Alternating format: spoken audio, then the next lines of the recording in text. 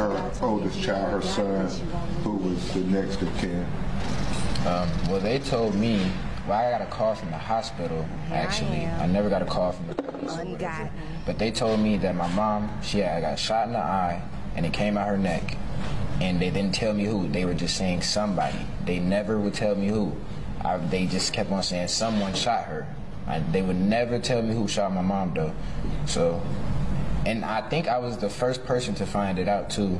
I had to go tell my grandma myself.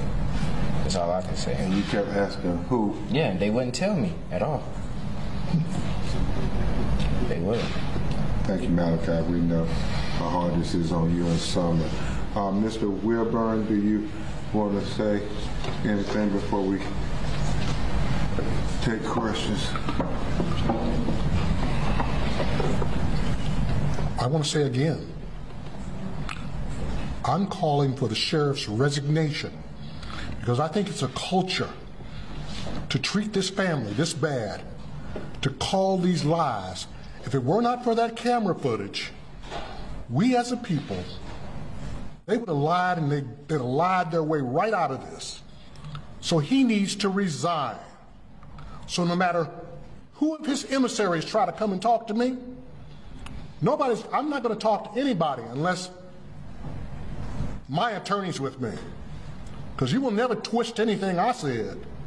I'm very clear and I'm very eloquent. He needs to resign. Thank you, Mr. Wilburn. Obviously, you can hear the passion in his voice. A family who lost their daughter and their mother, their loved one. So, to be clear, we want this matter to be cleared up, be investigated, so the family can have answers to how certain things unfolded. If somebody, well, you listen to it for yourself. If somebody did try to suggest it was self-inflicted, then we need to know who. And there needs to be accountability. This was important to the family to have these matters investigated, so we look to the authorities to do a thorough investigation on each and every aspect of what led to the killing, and the aftermath of the killing. We think justice requires such. With that, we will continue to say her name, Sonya Massey. We will continue to say justice for Sonya Massey.